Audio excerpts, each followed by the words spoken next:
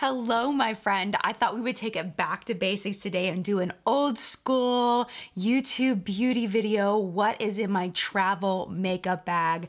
As you know, I've been doing YouTube for a very long time, and because of that, I have an extensive collection of things. So when I sift through things, I make very deliberate choices as far as what I bring on vacation and why. And it was a beach vacation, so I had to take that into consideration. So if you're curious to know what I chose to bring in my travel makeup bag, hang tight, we're getting into it right now. For our vacation this year, we went to Rehoboth Beach, Delaware. It was fabulous. It was our first time there. Our neighbor has a place that she just bought down there, and she was kind enough to let us stay in her townhouse, and it was fabulous. It was so much fun. We had a great time. We left on a Sunday. We came back on a Thursday, and we kept our days packed full of activities. I'm gonna throw some pictures and videos up of some things that we did while we were there. Of course, we had to have a beach day, and we just had an absolute blast. So when picking out the makeup, I really wanted things that were lighter, but also very pretty, gave very pretty finishes, but something that I wouldn't just sweat off and it would just drip down my face. By the way, this bag was sent to me a long time ago by Lubella, and it looks like on Amazon they're not there anymore, but there are similar bags available. The bag has a compartment here where you can put your brushes, which of course are all very dirty because I use them. And then inside there's actually dividers where you can divide it up to kind of keep things a little more organized. What I've found is that at max I use one divider because more dividers means there's less room for stuff. And I wanted to bring a lot of stuff, and you can see some of the palettes that I brought, so let's just go ahead and start with those. I grabbed my Amrezy palette, and the reason why I grabbed this one, it's by Anastasia Beverly Hills. I don't think, it might still be available, but I'm not sure. The reason why I grabbed this is because it has some beautiful sparkly shades that would be great for nighttime or daytime. It also has some really nice natural mattes in here that I could use. I really love this shade Gemini as an outer corner like glitter pop, and this shade right here, Barb, is one of my favorite shades in a palette. It's really nice just on its own with some liner. I mean, look at that. Just, oh my gosh, I love that freaking shade. Then I grabbed Tiny Marvels, which was the collab with Mel Thompson and Sydney Grace. Some beautiful shades in here that I love so much. Scarab, Fire Butts, you know how much I love my Fire Butts. Web is a great shade, Marvel. Those were the two I actually ended up using. This is actually a Marco Polo I sent to Mel while I was there, just showing her how I used Tiny Marvels while I was on vacation. And I used this in a combination of the next palette on that day, but I used that shade Web and Marvel as like kind of the shine that was on my eyes that day. What else was on my eyes that day was another fabulous collab, Raw Beauty Kristi and ColourPop. And I used this kind of to set up my base, you know, my crease, my outer corner, before I threw that the shiny bits from Tiny Marvels all over. And this is just a fabulous palette. I wish that it could be permanent because I feel like everybody should own this palette. It really is fantastic. Kristi did such a wonderful job, and I really stuck to the mattes in here for that look, but I did use a little bit of evergreen on another day that I was there, and this is just a wonderful palette. For blush, I wanted to have like a cream and also a powder option. So this has been kind of a go-to of mine since I impulsively bought it at Ulta. This is Tarte's Sugar Rush, and this is the shade Ocean Girl. This is their Beach Cheeks formula, and it's just a basic cream blush. I believe this marketing is more for younger people, but I don't care. It is a fabulous cream blush. It can build up to being very, very pigmented, or you can sheer it out and make it a light wash of color, and this is really beautiful for doing that fake sunburn over the nose thing that I think looks really pretty. You know, you would think sun damage wouldn't be pretty, but you know, I think it's kind of pretty. Maybe it's, you know, the generation I grew up in, I don't know, but it's a beautiful blush. That's the point. Lasting power is fantastic, but I also wanted a powder version of blush. I brought the Saharan Blush Palette Volume 2 by Juvia's Place. Such beautiful shades in here. Lots of options from this corally shade all the way to this really deep, beautiful mauve. Some shimmery, highlightery kinds of shades. I honestly don't use Sola on my cheeks. It's a little too intense intense for me, but I have used this as eyeshadow and it's beautiful. For highlighter, I tend to reach for this Zoba shade. It's gorgeous. And I have used this as a bronzer. It's so, so beautiful. Pigmented, lasting power is fantastic. I know I can count on it, and that's why I brought it. I did bring my spider box where I keep all of my eyelashes. This is why I call it the spider box, is because, yeah.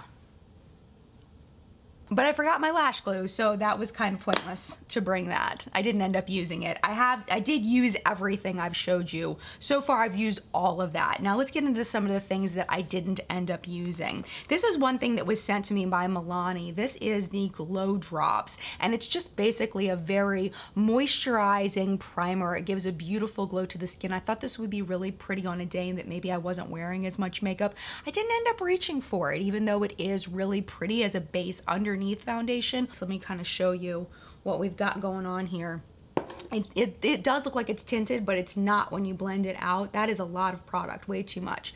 But it just gives like a little bit of a wet look, and it's very beautiful. I would imagine this would be gorgeous on tan and deep skin tones, but I just didn't end up reaching for it. I don't know why, I just didn't reach for it. I brought two foundations with me because I wasn't sure if I was going to want to do like a lighter coverage or like a more medium coverage. I knew I didn't want full coverage, so I brought these two. They're both beautiful. This is the Skin Perfect HD Foundation by Kokie, and this is the CoverGirl Clean Fresh in the shade Light. Oh, and this is the shade 20W. This is like a light to medium coverage. You can build it up to like a true medium coverage if you want to. It's a beautiful, beautiful finish. I ended up not using this. I decided to just go with this one because I didn't really want coverage. I was at the beach. I wanted something light. I know some of my peers really didn't like this. I know it broke out Samantha March. It gave her like a rash or something. It was really bad for her. But for me, I really liked it. Oh, it stung her skin. That's what it was. It stung her skin really bad, which was like, oh my gosh, like it horrified me, but I really like this.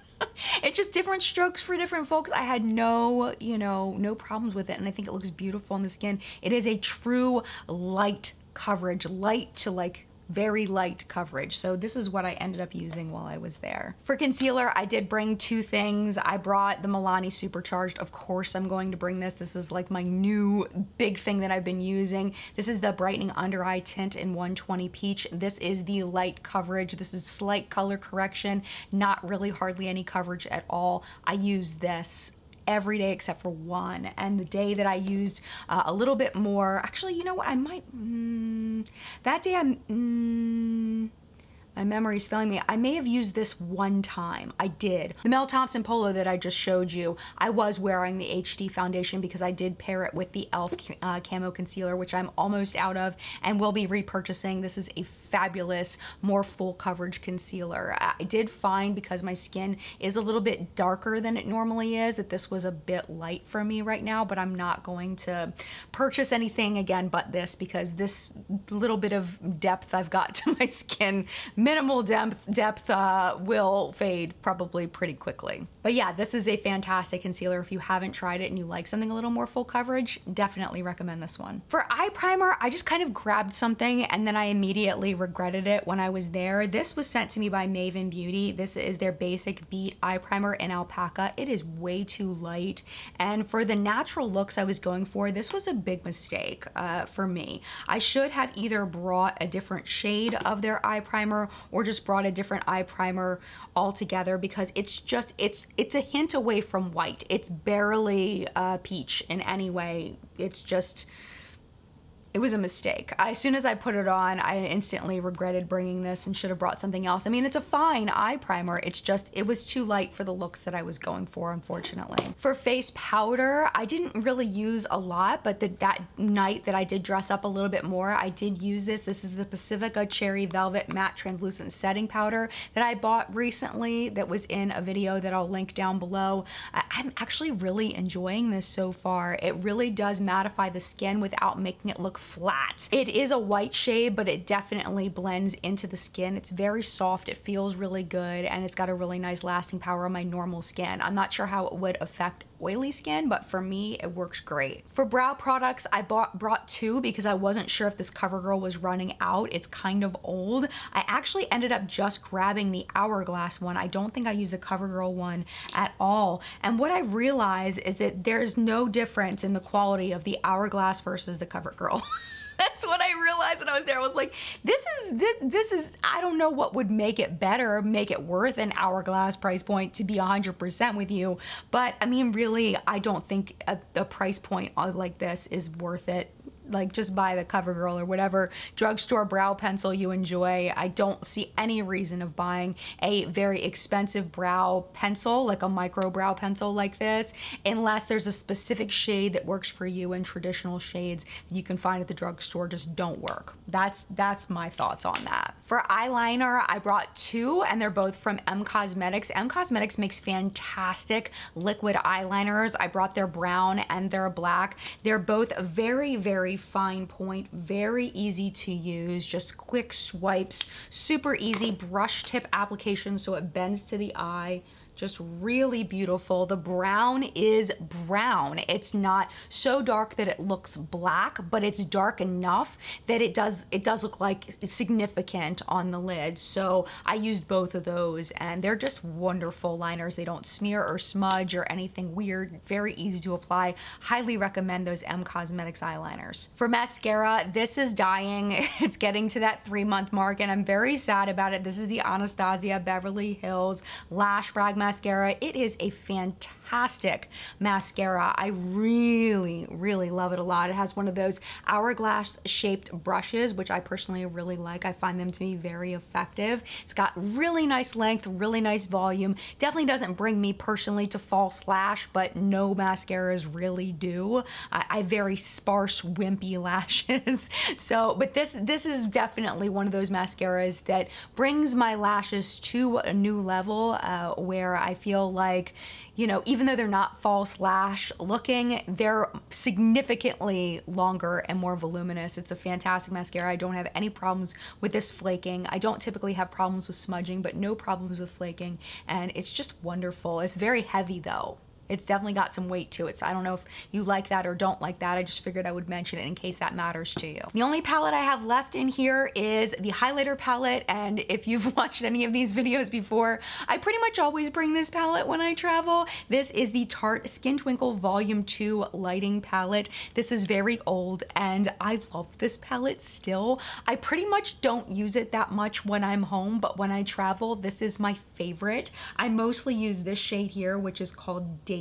It is just a perfect glowy highlight for me. This one is another one that I use a lot. This one's called Skylight. I might as well swatch them all for you while I'm at it. Might as well. Ba-bam, ba-bam, ba-bam, ba-bam. And they're just really glowy, beautiful highlights. I know that the really super poppy From Space highlights are kind of going out of fashion. I'm sure they'll be back. But if you go in with a light hand, it doesn't end up being super insanely pigmented. But the lasting power is fantastic. It's very easy to apply. You only need the tiniest amount, which is why I have so much left, is because you only need the teeniest, tiniest little bit. For lips, I brought 3 colors. I brought 2 from Too Faced and 1 from Patrick Ta. I freaking love this lipstick. This is the one that I ended up using. This is in the shade She's Independent, and it is his, I think it's a lip cream. Is that what this is called?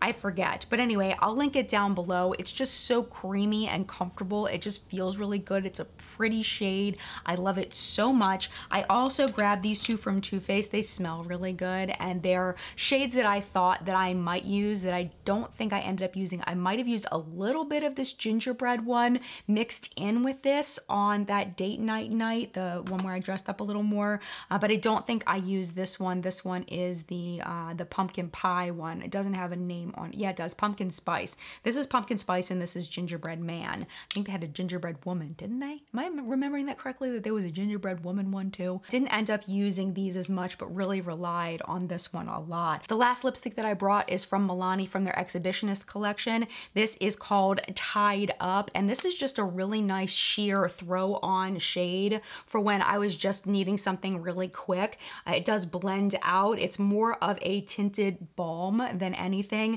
Just very comfortable, very easy to put on. Lasting power is not fantastic, but it's really comfortable, and it's just a beautiful shade. I did bring a lip balm as well. This is the Essence Fruit Kiss Caring Balm, and this is the raspberry flavor, and it's got a little bit of a shine to it, but you know, it's fun for the beach. So I did use this a couple of times as well. And just very quickly for tools, I brought the beauty sponges from Shop Miss A. These are starting to get old, so I wanted to show them some love. They're so good. If you didn't see my Shop Miss A video, this was definitely the highlight, is the sponges. And then for brushes, I have the Sigma Large Angled Contour. This is fantastic for blush and bronzer. For foundations, this is just from Essence. This is the Makeup Buffer brush. It works great. It's fantastic.